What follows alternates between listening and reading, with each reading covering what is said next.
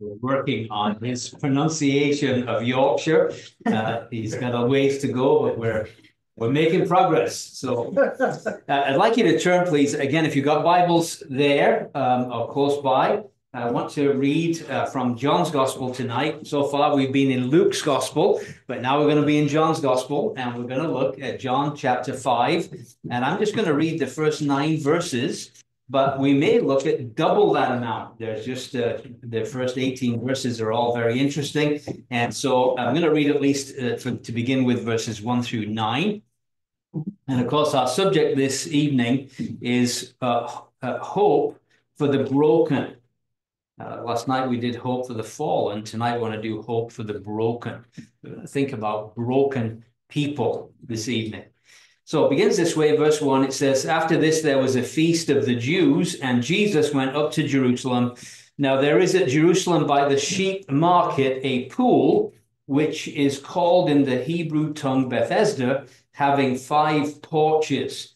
In these lay a great multitude of impotent folk." That means they were powerless individuals. They couldn't do anything about their circumstances. And then it says a blind and halt. That means that they were lame. They couldn't walk very well. Withered. Maybe they had withered hands that are just kind of maybe through a stroke or something like that. They couldn't move properly. And then waiting for the moving of the water. For an angel went down at a certain season into the pool and troubled the water, and whoever then first after the troubling of the water stepped in was made whole of whatever disease he had. And a certain man was there, which had an infirmity for 38 years. When Jesus saw him lie and knew that he had been now a long time in that case, he saith unto him, Wilt thou be made whole? The impotent man answered him, Sir, I have no man, when the water is troubled, to put me into the pool. But while I am coming, another steppeth down before me. Jesus said unto him, Rise, take up thy bed, and walk. And immediately the man was made whole, and took up his bed, and walked. And on the same day, it was the Sabbath. Again, that's an amazing little story, a true story of real people who met Jesus Christ and their lives were permanently transformed. So I want to just kind of start by talking a little bit about the Gospel of John, because Gospel of John is, like most books, it has an introduction in chapter 1. We're not going to spend a lot of time there, but in that introduction, John introduces some key themes that are going to be in the book. And one of the great themes that he introduces is this, that as many as received him, that's Jesus, to them gave he the right, the authority, the power to become the children of God, even those that believed on his name. Okay? So what we find is the first part of the book, there's lots of people receiving Jesus. And so you have examples of people called Nathanael and Nicodemus, the woman of Samaria, the multitudes that she told to come and hear. And it just seems, the first part of the book, like everybody's receiving Jesus. And it's a wonderful thing. How do they receive Jesus? It says, as many as received him. It says, to them that believed on his name. That's how you receive Jesus. You believe who he is.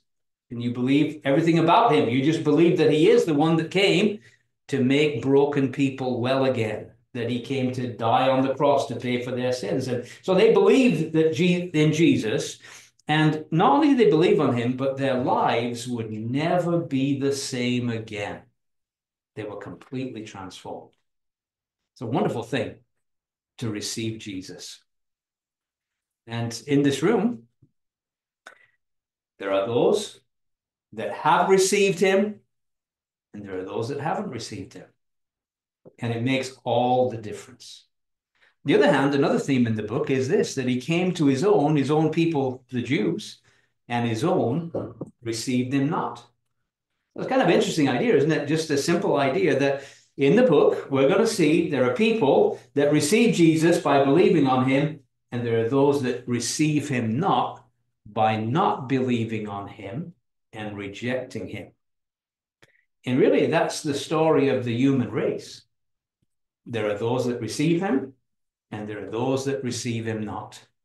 And that's going to determine their eternal destiny, whether they received Jesus or they received him not. Whether they believed on him or they believed not on him will determine where they will spend all of eternity.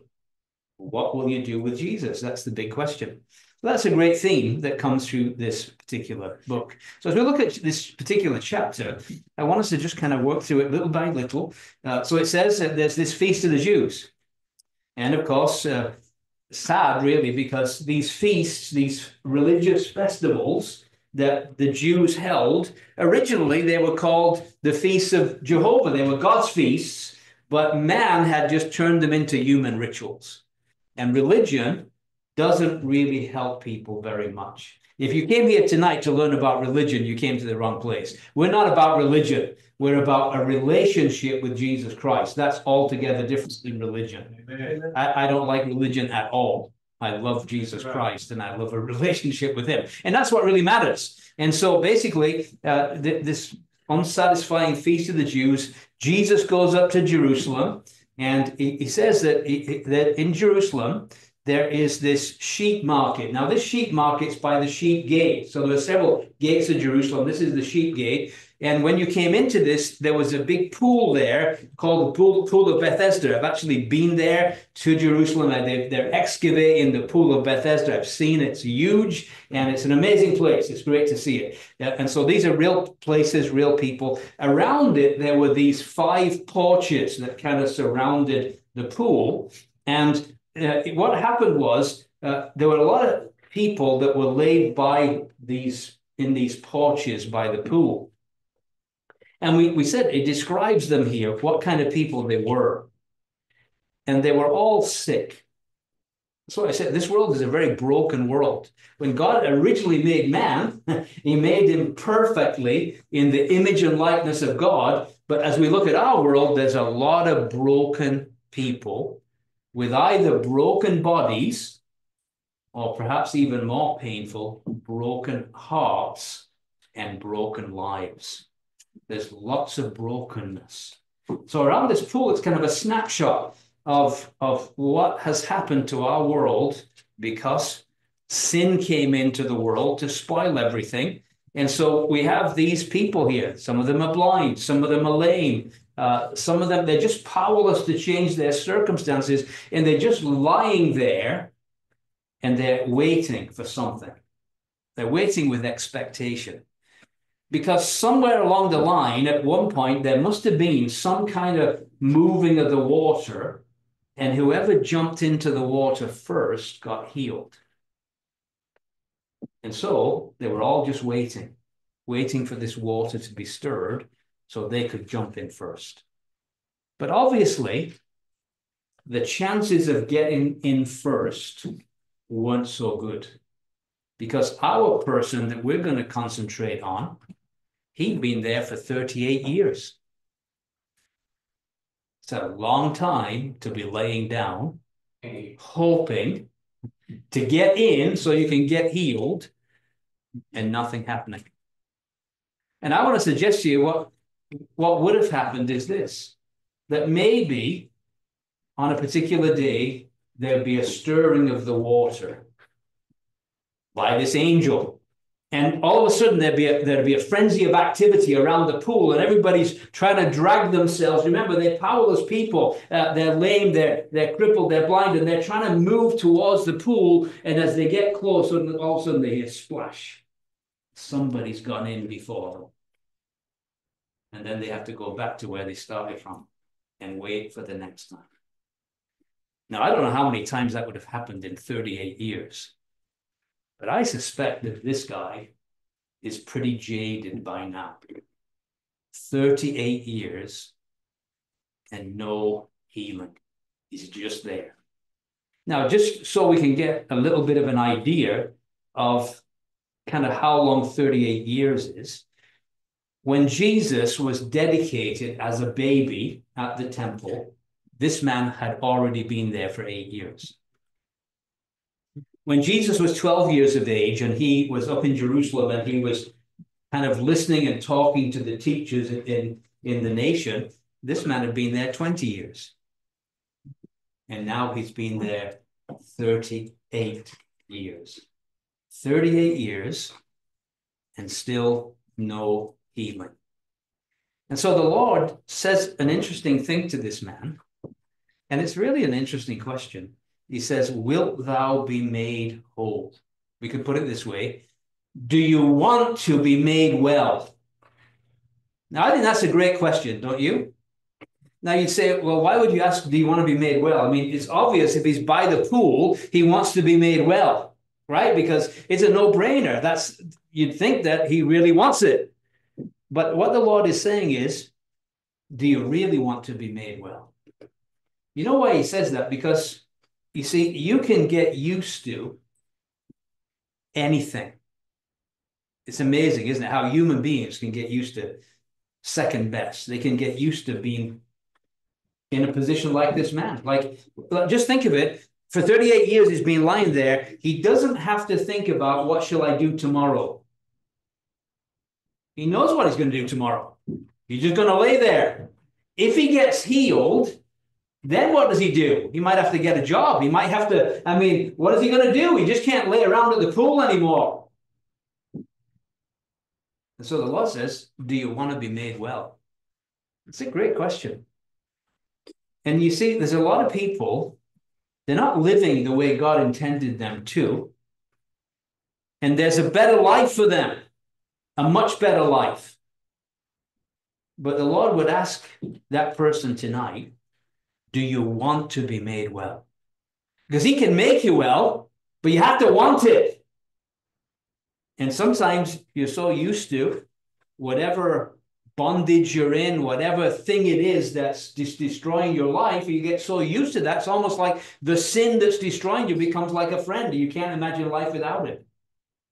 And he's saying, I've got a better option for you, but do you want it? Do you want to be made well? And what the sick man says, he says in verse 7, the impotent man answered him, Sir, I don't have any man when the water's troubled to put me into the pool. He says, really what I need is a friend. If I just had a friend, he might be able to help me to get in, right? See, and there's good reason for that. There was another man who was very sick, and 4 men helped him to get to Jesus so he could get well. So he thought, if I could just have a friend, and yet the interesting thing is, the person that's talking to him is the best friend a person could ever have. What a friend, we often sing it, we have in Jesus. There's no better friend than him. And so he said, if I just had a friend, somebody could help me get in when the water's stirred. So Jesus, the perfect friend, says something quite remarkable to him. He says, rise, take up your bed, and walk.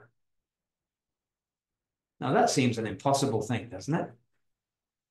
Like he's been there for 38 years.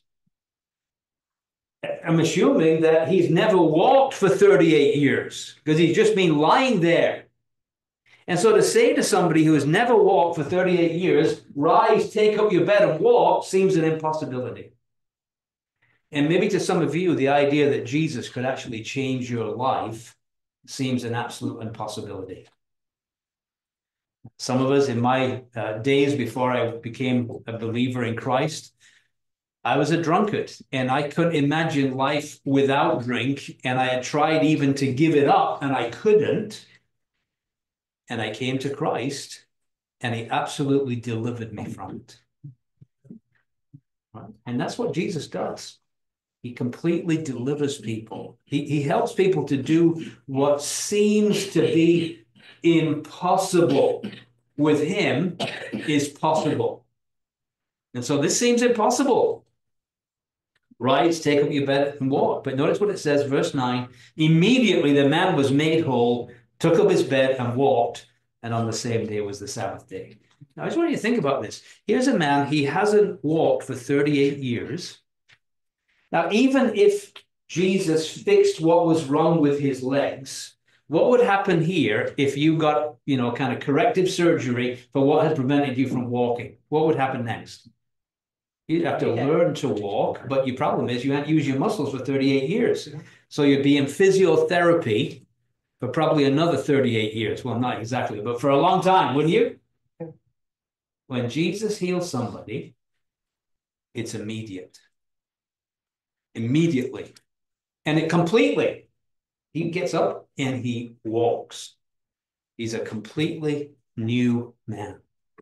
And of course, we get this, that it was done on a Sabbath day. Of course, the Jews, they're just so legalistic that instead of rejoicing that their fellow Israelite, that they couldn't do anything to help, religion couldn't help him for 38 years, instead of rejoicing that their fellow Israelite is now walking again and he's got a whole new life, they say, it's the Sabbath. You're not supposed to do that on a Sabbath. You're not supposed to carry your bed. What do you think you're doing? It's amazing, isn't it, how religion operates?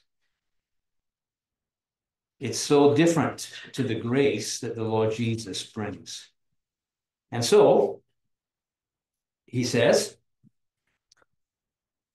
he answered and said, he that made me whole, the same said to me, take up your bed and walk. And what he's saying is, if he can do this, well, I better obey him when he says, take up your bed and walk, right? Because if he can do this to me, he's worthy to be obeyed. Then they asked him what man it was. And the amazing thing is, he didn't even know who it was that had done it to him. It says, he said he that was healed did not know who it was, but Jesus had conveyed himself away, a multitude being in that place. But afterwards, Jesus found him in the temple, and he said to him, behold, you're made whole. And then he says this startling thing, sin no more, lest a worse thing come unto thee. Wow. Sin no more.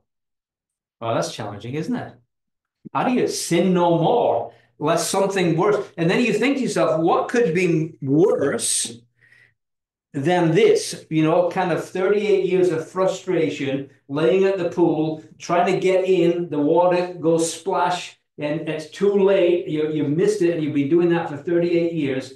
38 years of frustration trying to get into a pool. What could be worse than that?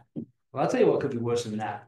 Being in a lake of fire for all eternity, and you can't get out. Here's a pool 38 years and you can't get in. That's frustrating enough. But imagine being in a place called the lake of fire, which the Bible speaks of. There's a real place. And being there forever and ever and ever and ever. And there's no hope of ever getting out. I think that would be worse, don't you? And you see, that's why Jesus came. He came for broken people. And he came to make them whole. And how did he come to do that? How did he do that? Well, the problem is that sin has caused the problem. That's why the world is a broken world, because of sin, because our first father, Adam, sinned and the whole world was plunged into darkness. And we're sinners too. So here we are in this sinful world. We're sinful people. And Jesus came to get to the root problem of it all, the problem of sin. So what did he do? Well, the first thing was that he was absolutely sinless. He was perfect in every way. And he was the only one who didn't deserve death and didn't deserve hell and could have gone back to heaven and been welcomed in without any problem, because he was perfect in every way. But he went to a place called Calvary. And there, on the cross, he bore in his own body, on that tree, our sin. And he took the punishment that we rightly deserved on Calvary's cross, so that we could be forgiven, that all our sins could be forgiven. We could have a new life, a new start, a new beginning. Now, I want to tell you, we're talking about real hope. I don't think there's a more hopeful message than this, that tonight you can have a new beginning, a new start, a new life, and all your sins forgiven. That's a very hopeful message.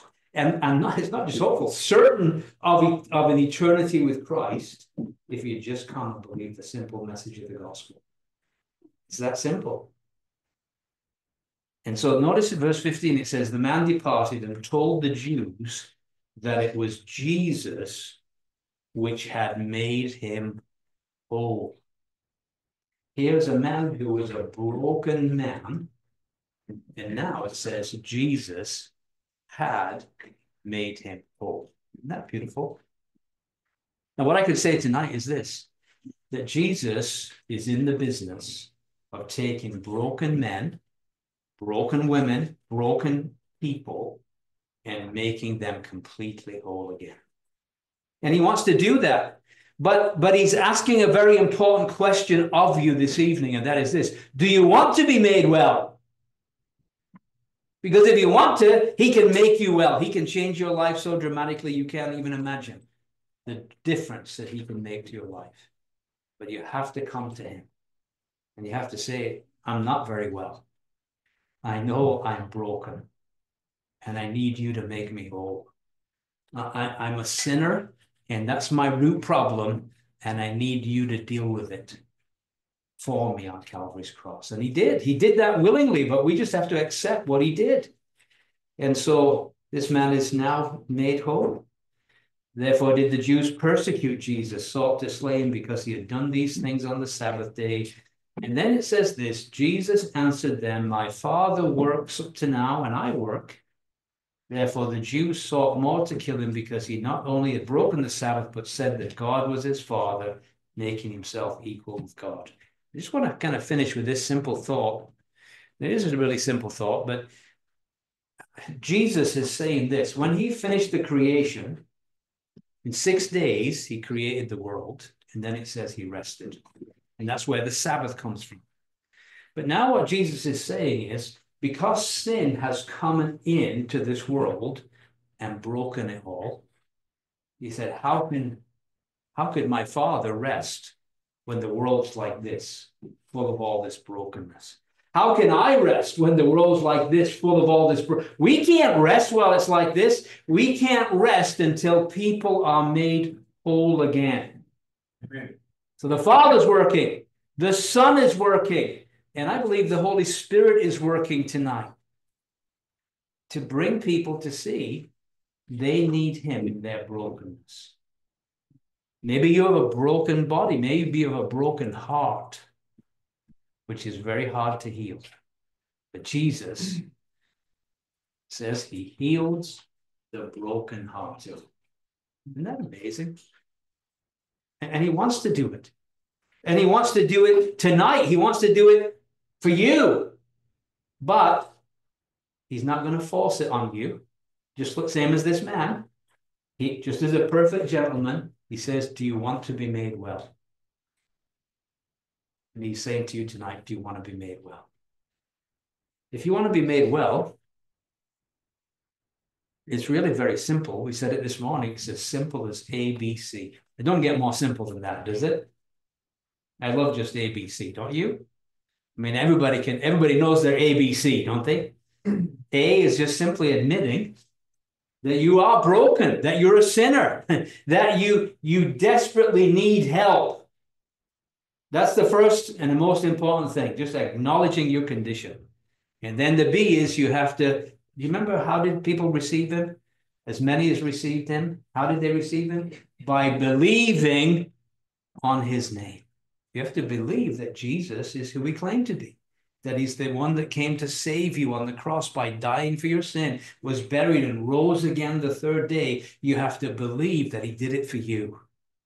So I've believed all my life that he did those things, but the change, the real change came when I realized personally it was for me that he died. It was me that he had to go into death. It was for me that he is now risen again to show that my sin has been paid for. It's when it became personal. So admit, believe, and then simply just call on him. Whoever shall call on the name of the Lord shall be saved. And you can do that right in your seat. And it's amazing. I know people who, in a drunken stupor, called out for God to save them. And when they woke up the next day, they were new creatures. Can you believe that? You don't have to be full. You just have to be, see, I need it. I need this. And call upon him. And he is mighty to save. He delights to save. He delights to take the broken things and make them beautiful again. That's exactly what he can do to your life if you'll willingly come to him. We urge you to do this. That's why we're doing this. We're not doing this just for our entertainment. We're doing it because your eternity depends on this. Remember what we said? What's more frustrating than trying to get into a pool? What's worse than that? Being in the lake of fire and you can't get out. That's much worse. We don't want that for anybody. We want you to come to Christ. So I'm going to close now in a word of prayer. If you want to talk to us afterwards, we'd love to talk to you. We have some booklets. We just would urge you to consider these things. Father, we pray tonight again. You know the hearts of those that are bowed in your presence. And you know the people that are broken and need to be made whole again. But Lord, pray that they would know it and they would admit it and acknowledge it and simply receive the Lord Jesus by believing in his name. So we pray for this. We pray you'll bless our time now as we discuss things together, as we have some refreshments. We ask your blessing on these things in the name of the Lord Jesus Christ. Amen.